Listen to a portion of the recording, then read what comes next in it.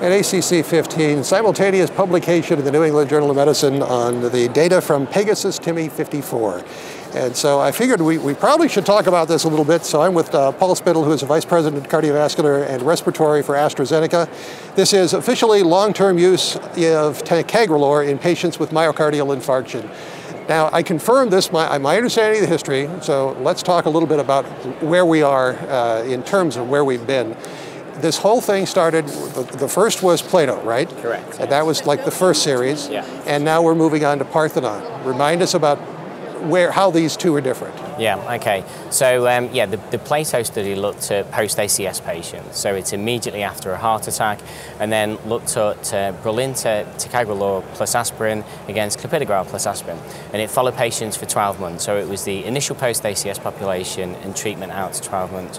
Where Pegasus differs, it takes a different cohort of patients. So it's looking at people who had an event at least 12 months previous, and then they're already on aspirin, and you add Ticagrelor on top of that, and see whether Ticagrelor plus aspirin can make a difference to outcomes. Primary endpoint was cardiovascular death, stroke, and MI. And the great news, I think, for all concerned really, is that both the doses of Ticagrelor studied in this actually hit the primary endpoint. So we did see a significant reduction in the primary endpoint composite.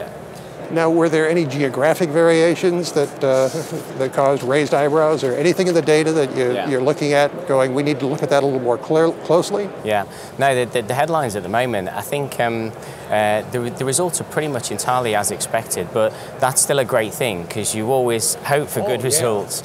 Every time you do a clinical trial, you're always taking a risk because you don't know how it's going to play out. And I think that's one of the brave things about AstraZeneca. When you look at the overall Parthenon program, we're asking a lot of tough medical questions and seeing how Brilinta stacks up against that.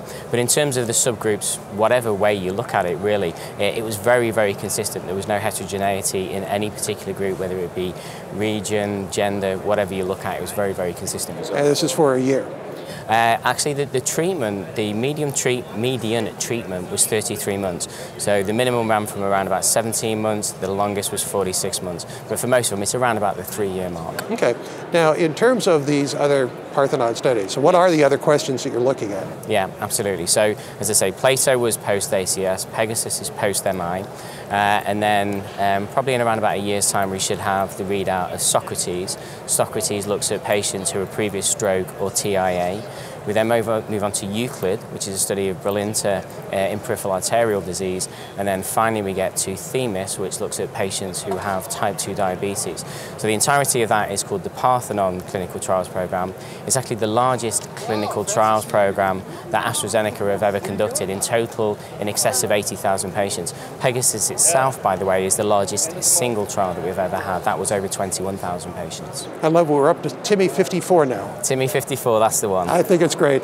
And there is a lot of information from ACC 15, as you can imagine. Please go to acc.org, where you can see all of the different coverage from this meeting. And you can also read about it in the special supplement to CardioSource World News, where I'm Executive Editor Rick McGuire.